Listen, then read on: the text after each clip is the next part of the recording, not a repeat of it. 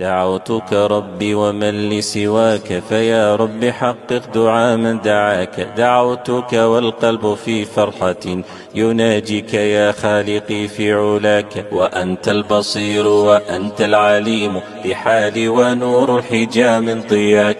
رأيتك ربي في كل شيء فزاد اليقين بقلب رآك. ففي الزرع في الضرع في الأنس بانت بدائع صنعك بعض نداك.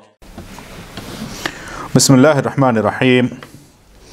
الحمد لله رب العالمين وصلى الله وسلم وبارك على نبينا محمد وعلى آله وأصحابه أجمعين. أما بعد، اللهم لا علم لنا إلا ما علمتنا إنك أنت العليم الحكيم. اللهم علمنا ما ينفعنا وانفعنا بما علمتنا يا رب العالمين. اللهم ارزقنا علما نافعا يا رب العالمين. رب اشرح لي صدري ويسر لي أمري واحلل عقدة من لساني يفقه قولي. My dear brothers and sisters in Islam, Assalamu alaikum wa rahmatullahi wa barakatuh. In Nottingham Islamic Information Point, we always go through every Bulughul Maram halaqah, that is every Friday after Salatul Maghrib.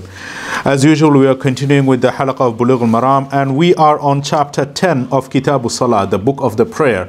And chapter 10 is about the prayer in congregation, okay, where we pray in group. Okay, rather than individual. And the imama means imamate, the one responsibility of the imam, or how the imam, any ahadith or any evidences that concern what?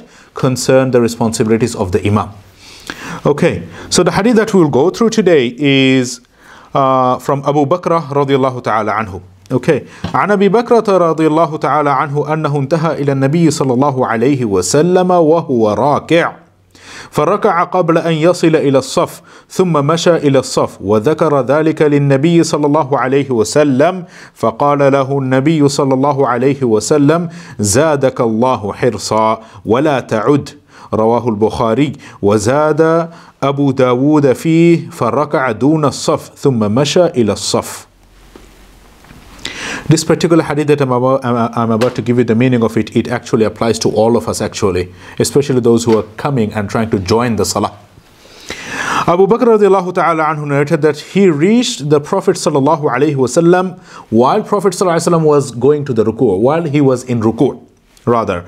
So he, meaning the narrator, the Rawi, Abu Bakr radiallahu ta'ala anhu, bowed before reaching the row. Okay? To get the rak'ah. To put it in a simple way, to get the rak'ah, so that the ruku' is not missed, he just made the ruku' without joining the row that he's supposed to join. Okay. He mentioned that to Prophet sallallahu alaihi wasallam for further clarification. So in this hadith, we do find a benefit that even if you do anything and you're not sure whether it is right or wrong, ask someone who is knowledgeable. Based on the command of Allah subhanahu wa ta'ala, فَاسْأَلُوا أَهْلَ الذِّكْرِ إِن كُنْتُمْ لَا تَعْلَمُونَ بِالْبَيِّنَاتِ وَالزُّبُرِ. Ask the people of the remembrance, of the people of the knowledge. Al-dhikr here is known as knowledge. إِن كُنْتُمْ لَا تَعْلَمُونَ meaning if you do not know. بِالْبَيِّنَاتِ وَالزُّبُرِ meaning with evidence. Okay, and with zubur. So look, here we find this benefit actually. Abu Bakr radiallahu ta'ala anhu mentioned this particular action that he did. He went to the ruku' without joining the row. Okay, he made the ruku', Rasulullah was in the ruku', he made that ruku' with Rasulullah but outside the row. He mentioned this to Rasulullah sallallahu alayhi wasallam. And the Rasulullah sallallahu alayhi wasallam, the Prophet sallallahu alayhi wasallam mentioned and said to him that may Allah increase your eagerness. Zadakallahu hirsa. May Allah increase your eagerness. Wala ta'ud. Wala ta'ud means what? Do not repeat. Okay? Do not repeat. It is recorded by Imam al-Bukhari, this particular hadith, until here. Now, Imam Abu Dawud rahmatullah alayhi in his Sunan, he has it, and it is added by Imam Abu Dawud rahmatullah alayhi, where he said that he has this narration, that فَرَكَعَ دُونَ الصَّفِّ ثُمَّ مَشَى إِلَى الصَّفِّ. He bowed before reaching the row, then walked and joined the row. Okay, Rasulullah prohibited this. Okay, so what we learn from this hadith, before we go for the other issues, Rather, let's continue with the mas'ala that we find over here. Rasulullah ﷺ prohibited Abu Bakr radiallahu ta'ala anhu not to repeat what he did, meaning going to the ruku' before reaching the row. Okay, so all of us, when we are coming to the salah, we need to make sure that we do not do the ruku' before reaching the row. But there is another thing though. What we do is we run towards getting the ruku' so that the rak'ah is not missed or the unit is not missed. That is also not permissible. Inshallah, maybe in next hadith we will find it. So here Rasulullah ﷺ said that do not repeat. وَلَا تَعُدْ. Regarding this, Shaykh Al-Asqalani rahimahullah ta'ala, the author of this book Bulughul Maram, he mentions that may Allah increase your enthusiasm in performing virtuous actions, but one should not exceed the limits. Even if you are doing good actions, make sure that you do not go beyond the limit. You do not cross the limit. Okay, sometimes people get crazy, too much good deed, and sometimes, yeah, let's do this too as well and make it part of the deen. It happens, and we are seeing it, unfortunately. What is wrong with this? Because we are doing it for Allah. Yeah, there is no dalil from the sunnah of Rasulullah ﷺ to do so. Let's not do so. And that is where it should stop. For example, by racing to enter the salah. Actually, you are crossing the limit. When you are running to the salah, because when I was in the sujood, I heard you guys running. Not to have a go at you guys, but also it is for the adults as well. Do not run. When Rasulullah used to go to the, commanded the Sahaba to come to the Salah, Rasulullah commanded them to do what? To walk normal walk. Normal walking. Okay, not too fast, not too slow. Medium. The walk that you usually do. Okay, that is the work that should be done. Even if you miss the ruku', that's not a problem. You should not run. Some of them even before takbiratul ihram say Allahu Akbar, and with that takbir goes to the ruku'. Unfortunately, we should not do that either. We need to say Allahu Akbar, subhanakallahumma bihamdika wa tabarak ismuka wa ta'ala jadduka wa la ilaha ghayruk. Then another Allahu Akbar, ruku' to the ruku', if the imam is found to be in what? In the ruku'. That is how it needs to be done. Okay, so takbiratul ihram and the takbir of the ruku'. If you see the imam to be in the ruku', not Allahu Akbar. No, not that. So every one of us need to be mindful of that. So the author said that one should proceed to the prayer calmly. The hadith will come in after one hadith.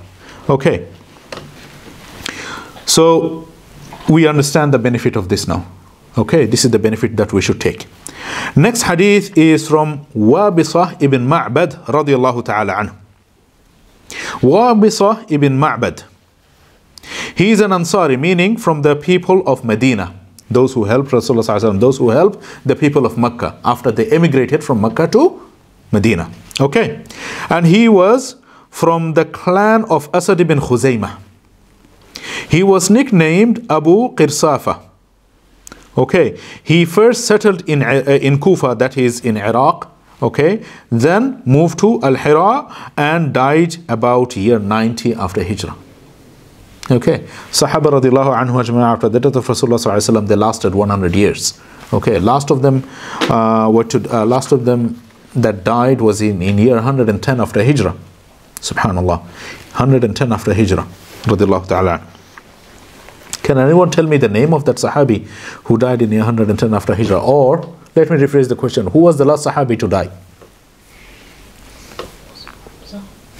Was it Hamza? No, Hamza died in year 2. Or year 3 rather, in the Battle of Badr.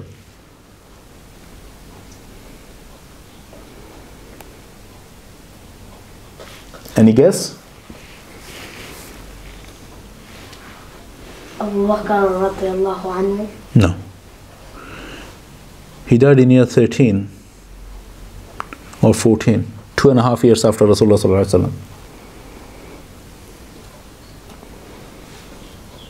No guess? Was it the one that Prophet did dua for about his life? You're talking about Ammar ibn Yasar? No, not him. He had long life. That doesn't mean that he was the last one to die. He lived altogether 94 years. That is what I could say about Ammar ibn Yasar radiallahu ta'ala anhuma. The last Sahabi to die was Abu Tufail Amir ibn Wathilah radiallahu anhu. Amir ibn Wathilah. Remember that. Okay. Amir ibn Wathilah radiallahu ta'ala anhu. He died in year 110 after Hijrah. Or it is also said that he died in year 108. Okay. So, Wabisa ibn Ma'bad radiallahu ta'ala anhu narrated that Rasulullah sallallahu alayhi wa sallam, anna Rasulullah sallallahu alayhi wa sallam ra'a rajulan yusalli khalfa as-saffi wahdah فأمره أن يعيد الصلاة. رواه أحمد وأبو داود والترمذي وحسنه وصححه ابن حبان. وله عن طلق لا صلاة لمنفرد خلف الصف. وزاد الطبراني في حديث وابصة ألا دخلت معهم أو اشتررت رجلا. Okay, really important hadith, because some of us really, do some silly things as well, okay, when they come to the salah. Rasulullah sallallahu alaihi wasallam saw a man praying alone behind a row, so he commanded him to repeat his salah. Rasulullah sallallahu alaihi wasallam saw a man praying by himself, so in the back, okay, behind the row. So Rasulullah commanded him to repeat the salah. It is recorded by Imam Ahmad in his Musnad. It is recorded by Abu Dawood in his Sunan. It is recorded by At-Tirmidhi in his Sunan as well. Imam At-Tirmidhi graded this hadith to be of good chain, hadithun hasan. Imam Ibn Hibban rahmatullah alayh graded this hadith to be sahih, authentic. Ibn Hibban reported from another rawi, Talq, okay, this hadith, La salata li munfaridin khalfa as-saf. Okay. That Talq ibn Ali radiallahu ta'ala anhu mentions this hadith, the prayer of a person who prays alone behind the row is not accepted. Okay? Regarding this, the author of this book, Bulughul Maram, he says that whether or not a single person behind a row qualifies for the prayer, whether his prayer could be recognized as valid, is disputed point about which there are ikhtilaf of opinions, differences of opinion. The fact is that one should not offer it by standing alone while jama'ah is ongoing. Okay, even though there is an issue that it has among the Ahlul Ilm, there is a difference of opinion. Having said that, when the jama'ah is going and the person is praying by himself, that is not acceptable. As a matter of fact, any salah, while Imam is praying and leading the salah, and the person by himself is praying, that salah is batil. Okay. Now, we still see there are people during the Salatul Fajr, when Imam is leading the Salatul Fajr, we still see when people come from outside, enter the masjid, first thing they do what? They would like to pray Sunnah of Fajr. Sunnah of Salatul Fajr, that is 2 rak'ah. As there is a virtue about it, that khayrun min ad-dunya wa ma fiha. It is praying the Sunnah of Salatul Fajr with Suratul Kafirun and Suratul Ikhlas. Okay. This salah before the fard of Fajr is khayrun min ad-dunya wa ma fiha, is better than the dunya and what the dunya has for you. Okay. Anything the best that dunya can offer you. Now you would see people take this out of context, and you would see them to be praying the sunnah while Imam is leading the fard. Remember, any fard prayer, we are doing it for who? Fard means it is relevant to Allah subhanahu wa ta'ala. Whereas sunnah and everything, it comes secondary. So whose rule should we follow first? Allah or Muhammad? No, Allah. Allah comes first, then comes Muhammad sallallahu alayhi wa sallam. Who sent Muhammad sallallahu alayhi wa sallam as a Nabi? Allah tabaraka wa ta'ala. That is why we see people are praying sunnah when the fard is ongoing. Whereas the appropriate thing to do is, when Imam is leading the fard, immediately you should join the fard. Okay? Even dukhul al-masjid is not necessary at that time. The two prayer that you do for after entering the masjid, that is not permissible when Imam is already leading. Okay? So the sunnah should be prayed after. Okay? وزاد الطبراني في حديث وابصة. Imam al-Tabarani rahmatullah alayhi added to the narration of Wabisa radiallahu ta'ala anhu, ألا دخلت معهم أو اشتررت رجلا. So he has this narration of Rasulullah, why did you not join them or pull back a man to your position? Okay. Why did you not join them or pull back a man to your position? Now here there is one thing that we need to pay attention to, that even though Rasulullah asked, okay, when there is a full row and there is one man behind, actually he is the starter of that next row. At that time his prayer is valid, even if he is by himself. If the first row is full here, okay, and there is no space for another person to enter, and he just came and he stood straight to behind the imam in the second row, that is permissible. Salah is accepted. Why? Because he is by himself. He did not break the first row pulling someone behind, because if that is the case, then you're totally breaking the row and you're disrupting the salah. Okay, that is also not permissible. Next hadith is from Abu Hurairah radiallahu ta'ala anhu. He was from the Ahlul Suffah. Okay, he to this day is considered the narrator who narrated the most ahadith. Okay, in terms of narrating ahadith from Rasulullah, he is in number 1. After him comes al-Mu'minin Aisha radiallahu ta'ala anha. Okay, so Abu Hurairah radiallahu ta'ala anhu narrated altogether 5,374 hadith. Okay, to this day he is considered to be number 1 in terms of narrating hadith. And he used to have weak memory. Then Rasulullah made dua for him. Alhamdulillah, later on his memory became so sharp, mashallah, he memorized, as I mentioned earlier, 5,374 hadith that he narrated from Rasulullah sallallahu alayhi wasallam. He narrated that عن النبي صلى الله عليه وسلم قال النبي صلى الله عليه وسلم النبي صلى الله عليه وسلم said إذا سمعتم الإقامة فامشوا إلى الصلاة. When you hear the iqamah, go to the salah. Okay. إذا سمعتم الإقامة فامشوا إلى الصلاة. When you hear the iqamah, then go to the salah. Okay. وعليكم السكينة والوقار. سكينة والوقار. You must walk to the salah with what? With tranquility. What is tranquility? Tranquility means peace in your heart. No hastiness, nothing. The way that some of you today run to join Salaatul Maghrib, you should not do that. You should have that tranquility. Take it easy. Do not rush, because that rush, hastiness is actually from shaitan. Generally speaking, hastiness is from shaitan. Al-ajratu min ash-shaitan. Okay, so when you are walking to the salah, you must walk to the salah with tranquility and dignity. Wal-waqar. Okay? Waqar means dignity, honor. وَلَا تُسْرِعُوا. Now, this is the important prohibition from Rasulullah sallallahu alaihi wasallam. Do not rush. Do not hasten. وَلَا تُسْرِعُوا. فَمَا أَدْرَكْتُمْ فَصَلُّوا. And whatever portion of the salah you get along with the imam, offer it. Meaning pray it. وَمَا فَاتَكُمْ فَأَتِمُّوا. And complete afterwards whatever you have missed. Even if you have missed the rak'ah, just like 1 second you missed the rak'ah, ruku', it doesn't matter. After imam, salamu alaikum, you're standing up, you're completing the salah. That is how it should be. Okay? Do not rush when you're coming to the salah. Okay. Muttafaqun alayh. This hadith is agreed upon by Imam al-Bukhari and Imam Muslim rahmatullahi alayhima. Okay? Imam Muslim was student of Imam al-Bukhari rahmatullahi alayh. And this wording of the hadith is actually is according to Imam al-Bukhari rahmatullahi alayh. So here the rule that we find, that whatever portion of the prayer you get along with the imam, offer it.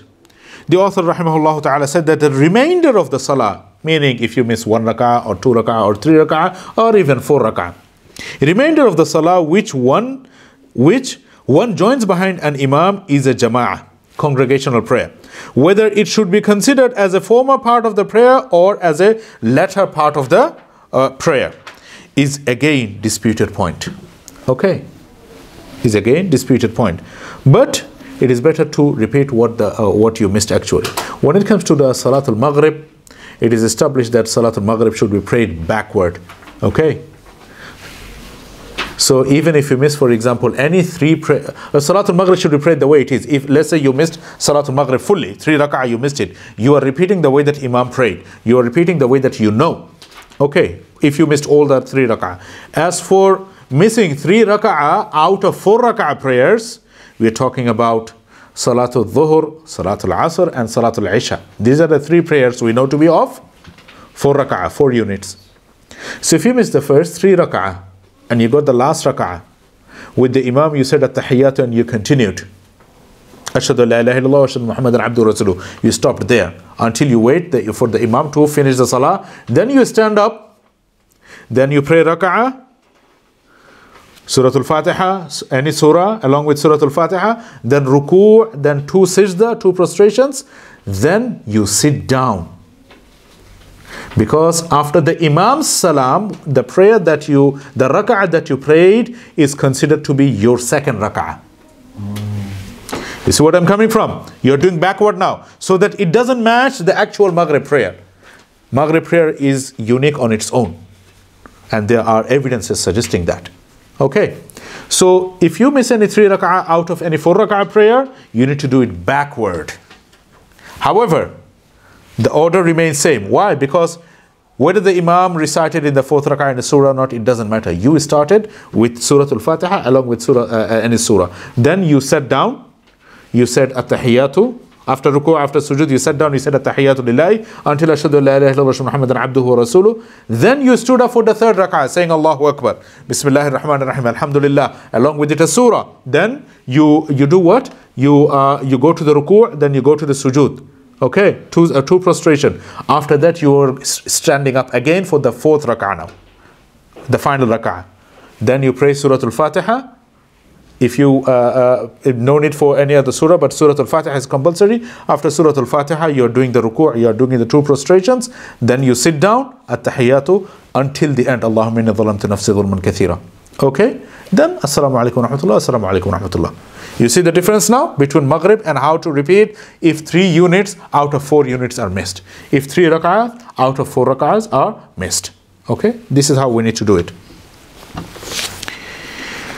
Next hadith is from Ubay ibn Ka'b radiyallahu ta'ala anhu. He said, قال رسول الله صلى الله عليه وسلم, Rasulullah صلى الله عليه وسلم said, صلاة الرجل مع الرجل أزكى من صلاته وحده وصلاته مع الرجلين أزكى من صلاته مع الرجل وما كان أكثر فهو أحب إلى الله عز وجل. رواه أبو داود والنسائي وصححه ابن حبان.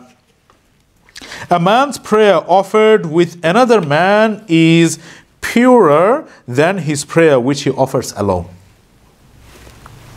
And his prayer with 2 men is purer than his prayer with 1. So 2 is better than 1 when we are doing it. If you are by yourself and you're praying fard, and let's say he prayed the fard. Let's say you missed the Maghrib and Ziyad didn't miss the Maghrib. Okay? He prayed with the Imam, but you just entered and you wanted to pray Maghrib with a loud voice. He will join you. For him it will be voluntary. Why? Because it is jama'ah. It is more rewardable. So 2 people is better than 1. Okay? Now, 1 joining with other is better. As for 2 people behind 1 is better than 1 joining with the 1. You see what I'm coming from? And if they are more in number, more than 2, more than 3, more than 4, and it continues, more in number, it is more beloved to Allah subhanahu wa ta'ala now. It is more beloved to Allah subhanahu wa ta'ala. So what we learn is this, that if you are praying fard and you are by yourself, and if the reward is needed, by all means go for it. As a matter of fact, Shamsa would advise you to go join the brother if he is praying fard. Okay, give him a nudge and he will recite louder.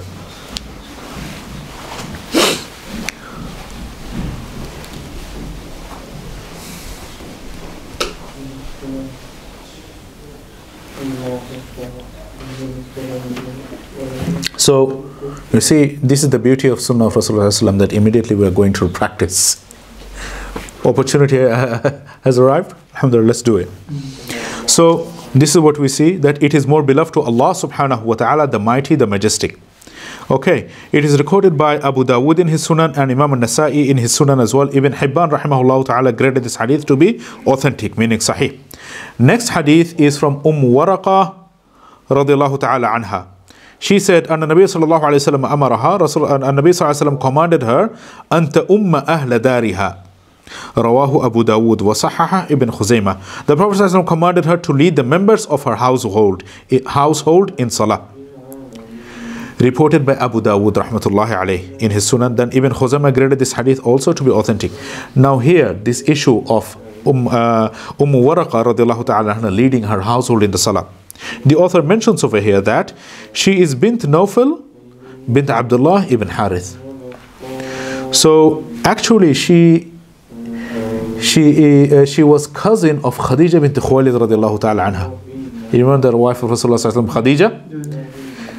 Waraqa bin Nawfal, Waraqa's sister rather. Okay, so she is bint Nawfal bint Abdullah, or bint Abdullah ibn al-Harith ibn Uwaymir al-Ansariya from Medina, by the way. She compiled the Quran and requested the Prophet ﷺ to allow her to take part in the battle of Badr. She gathered all the chapters of the Quran, all the verses of the Quran. The Prophet ﷺ used to visit her and call her the martyr, meaning the Shahida. She was killed by her male and female slaves who covered her with a sheet of cloth, thus suffocating her. They then ran away, but were caught and crucified by the orders of Umar radiallahu ta'ala anhu. You see, she was killed by her male and female slaves who covered her with a sheet of cloth, thus suffocating her. They then ran away, but were caught and crucified by the orders of Umar ibn Khattab radiallahu ta'ala anhu. Okay. This hadith particularly indicates that it is permissible and proper for a woman to lead the salah. It is a proven fact that Aisha radiallahu ta'ala and Umm Salama, meaning both were the wives of Rasulullah sallallahu alaihi wasallam, they used to lead people in salah, women in the salah. Okay, Imam al-Shawkani rahimahullah ta'ala said that a woman, if leading salah, if she is an imam, okay, if she is leading the salah, must not stand alone ahead, like the way that when I'm leading the prayer, I'm standing. No, it shouldn't be the case. Ahead of the row, but should stand within it, meaning in the middle. And same, the way that the first row of the men is, that is how the women's row should be. Okay? If her followers include males also, then they should be none other than their mahram, the persons so closely related to her that she cannot marry them, whether it is brother or whether it is father. She cannot lead a prayer of a certain gathering that includes either strangers or ghair mahram. It should be women only. Okay. She cannot lead a ghair mahram, the persons allowed to enter a marriage contract with her. Okay, so this is the ruling we need to pay attention to. Next hadith is from Anas radiallahu ta'ala anhu. أن النبي صلى الله عليه وسلم استخلف ابن مكتوم يؤم الناس وهو أعمى. رواه أحمد وأبو داود ونحوه لابن حبان عن عائشة. Anas radiallahu ta'ala narrated that the Prophet ﷺ appointed Ibn Maktum, meaning Abdullah ibn Maktum, to lead people in prayer in his absence. And he, meaning Abdullah ibn Maktum radiallahu ta'ala anhu, was blind. Abdullah ibn Maktum radiallahu ta'ala anhu was blind. It is recorded by Imam Ahmad in his Musnad, Abu Dawood in his Sunan. Ibn Hibban also recorded this hadith, recorded similar hadith, but from the line of Aisha bint Abi Bakr as-Siddiq radiallahu ta'ala anhuma. Here we find a benefit that this hadith clarifies that a blind person can lead salah. Some ulama reluctantly approve of it, but this is against propriety. Some maintain that in the presence of a scholar who enjoys a perfect faculty of sight, it is improper to ask a blind scholar to lead the salah, and this view is erroneous too. The Prophet ﷺ deputed Abdullah ibn Maktum radiallahu ta'ala anhu in his absence to lead the prayer. How many times? Altogether, Abdullah ibn Maktum radiallahu ta'ala anhu led the prayer in the absence of Rasulullah sallallahu alaihi wasallam 13 times. Okay, remember that 13 times Abdullah ibn Maktum radiallahu ta'ala anhuma led the salah in the absence of Rasulullah sallallahu alaihi wasallam, and he was blind. Okay.